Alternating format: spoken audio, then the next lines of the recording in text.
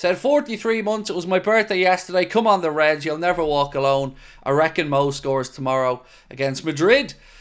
I hope he does, Scotty. I hope he does. And again, I hope he stops and has another chat in the mix zone afterwards to watch heads melt, because I really don't understand it. And I've one point that I'd like to raise, but I'm going to wait for the chat to fill up a bit more before I get stuck into it, because I'm seeing a lot of hypocrisy around this stuff with Mohamed Salah, and I feel like I have to call it out. And look, I'm also open to being called out myself, because, you know, previously I have spoken about Mohamed Salah's contracts and contract negotiations becoming maybe a distraction in the club in years gone past. But I would like to show that this is a very different situation, and it is worth discussing that. So we're going to talk about that tonight as well. So right, let's go through some of Arne Slot's comments from his press conference today. He was speaking a little bit about Jamie Carragher's selfish Mohamed Salah claim, and I like the angle that Arne Slot took on this. He said, I focused a bit more on what else he said. He said he was one of the best 5 players Liverpool had. I agree with him. I don't think it distracts Mo. I think it brings the best out of him. I talked to Mo about what I expect from him, like I do all the players. He's in a good place at the moment. So, as I said, it has been a weird time, hasn't it, over the past few days, seeing all this stuff and people going in on Mo. People in powerful positions going in on Mo. 442s put out a great video, by the way. I don't know if you've seen it, about the Mohamed Salah contract extension. And even though they've got the wrong Liverpool fan channel in there now, come on boys, it's still a great video. And they took the piss out of Carragher a little bit, saying that he had a massive contract from FSG to make sure that he spouted the club's opinions. And I often wonder, everybody else seems to think that this is a no-brainer for Salah, but somehow some influential people in and around Liverpool and Liverpool's former players and Liverpool's prominent podcasts and shows seem to have a different view on this. Seem to be, you know, going in on Mohamed Salah and his timing of this. And I've certainly got a very different take on it, so we'll be discussing that in a while as well. There was a bit of news coming out tonight from Team Talk, so I would take it with a huge pinch of salt. But if true, it's positive stuff. So I'm going to read that out to you now and see what you guys think about it. Again, please don't take this as gospel. It is just, you know, paper talk. But if true, good news for us. So Team Talk have said Van Dijk agreed in principle over his new contract, just details to be ironed out. Trent wants to captain Liverpool in the future and made his feelings known. His deal will make him one of the top earners at Liverpool, and Salah has a new strong offer being prepared. So I certainly hope that that's true, but like I said, take it with a pinch of salt. But that would be great news, especially if you got Virgil tied up quickly. Got that one done as soon as possible is what I meant to say. Because we all know that it is a distraction. But I think the finger of blame from Jamie Carragher, from others, and I'll read you out a post actually. 1 second. I want to read you out a post here from one of the guys from Red Men TV. And again, this isn't me going in on Red Men. I just feel like I have to discuss this post. So 1 second. Again, not going in on anyone, just trying to form this narrative of why everyone's going in on Mo. You know, Kara's going in on him. Steve isn't happy really with it either. And look, I like Steve Hoare. Full disclosure, I have nothing against Steve Hoare. Anytime I've had any interaction with him, I found him to be a very pleasant guy. He said, nobody's called him selfish for wanting to stay. There won't be a Liverpool fan alive who wants him to leave. He's been called selfish for seeking out journos for the first time in 7 years to talk about it in the week of the Madrid and City games. He's every right to be pissed off, but it's undeniable that he did the interview to put pressure on. The first question the manager will get today, ahead of his biggest week in management, will be about Salah's comments, not about Madrid or City. Salah's earned the right to be selfish, and he's chosen to do it now, which isn't a coincidence. So, when would he do it? You know, it's his job to make sure that it has the most impact. And yes, there is a battle for hearts and minds. That's always been the case. But I really just don't like how quickly, particularly Cara, has turned on Mo. Mo, according to Jamie Carragher, this is another post of his, said, Mo Salah only answered the question, is the new nonsense with all his fanboys, or excuse me, I'm going to read that again. So Cara said, Mo Salah only answered the question, is the new nonsense all his fanboys are spouting. Wait until you see how many questions Arne Slot gets asked about Salah's comments. The talk should be about two of Europe's giants coming up against each other, not contracts. So, my question there to Carragher is, why shouldn't he come out and talk about it?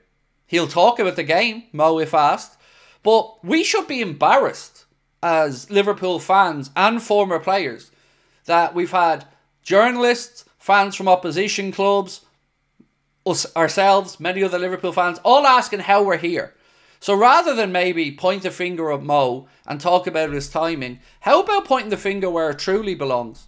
At the feet of the owners, or Richard Hughes and Michael Edwards, who have had a very long time to resolve this, but have seemingly not.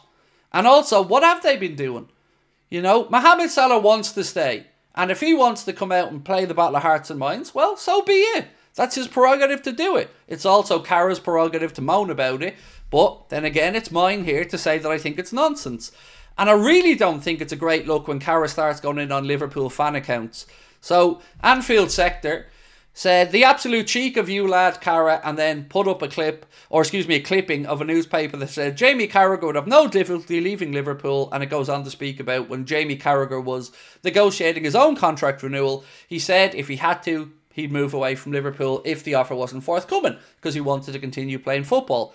So, Carragher seemingly wanted to respond to this on social media, and has quote tweeted it saying, "Shut up, you clown, read the actual quotes in it. I was asked if the club don't give me a contract, what would I do? I certainly wouldn't ever play games and try to turn a fan base against the club. Can't believe how many people on here fall for this nonsense every year from players." So, respectfully, Jamie, I can't believe how many former players and Liverpool fans fall for the shit from FSG and continuously make excuses for them. It is truly pathetic in my eyes. And I wonder how a former player has so much disdain for Liverpool fans seemingly having an opinion on his opinion and differing from his opinion. So, to call people clowns again on social media, I don't get this. I don't understand the point of it all. I find it embarrassing for him, to be honest with you. I just don't understand why people are going in on Mo. I don't. I really, really don't. And also on this, one more thing. I don't remember Virgil van Dijk coming in for as much crap in weeks gone by when Virgil said he hadn't received the contract offer from the club. I don't remember the same song and dance about it. Now, you might say to me, Craig, that wasn't in the week building up to Real Madrid and Manchester City. Well, let's be honest about this. The Madrid game isn't anything massive here. It's not a fucking knockout phase of the Champions League. It's a group stage game where it's not going to really make too much of a difference to our Champions League progression. So, I don't understand this narrative about these giants of Europe. It's a group stage game. You know, it's not too big. It's a great game. But the nonsense of these narratives are just excuse making yet again for these owners.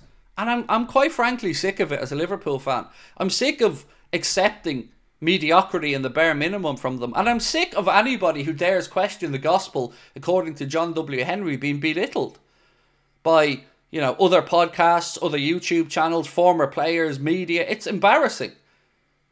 It's embarrassing, truly, that Mo has to nearly go with the begging bowl to get a deal. That Virgil has to nearly go with the begging bowl to get a deal. And that these same people, that all of these people are defending, have put us in this position where once again we're a laughingstock because of the cheapness of our owners.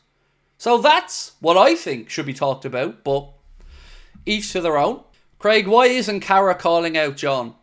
So again, Scotty, I don't know Carragher personally. I just don't understand it. I don't understand how they don't go in on the owners or the club. Well, I do understand it. They're pussies. That's quite simply it. I can only say how I feel, and I just feel that they just don't have a backbone amongst them. I also remember Neville on there spouting his lies about Liverpool going down through the list of managers to get to Arne Slot, and Jamie Carragher not pushing back on that either. These people are supposed to be on there as former players representing our thoughts as a fan base and as a club, and all he ever does is brown-nose the owners, like everybody else that has access, because, as I said, I don't believe they have the backbone to stand up, but that's just my take. LFC Gamer and Vlogs, Evening Craig, with his comments on Tuchel not being English manager for the England team and what he just said about Salah, my respect for Carragher, even though he may be a Liverpool legend, has gone. You know what, I find it sad that he's taking pops at Liverpool fan accounts like Anfield Sector, who are just trying to point out some hypocrisies in his stance. And rather than take them like an adult, just calls people clowns and whoppers and everything else that he does. It's demeaning. It should be beneath him. But again, like I've said, these people are just B-Tech YouTubers at this point with a shit ton of money behind them, because they aren't parroting fans actually feel. And any poll that you take will show that Liverpool fans right now are very much behind Mohamed Salah and very much pissed off with the owners. Some feel it'll still get sorted, and it could well do. But again, why this narrative? Why now?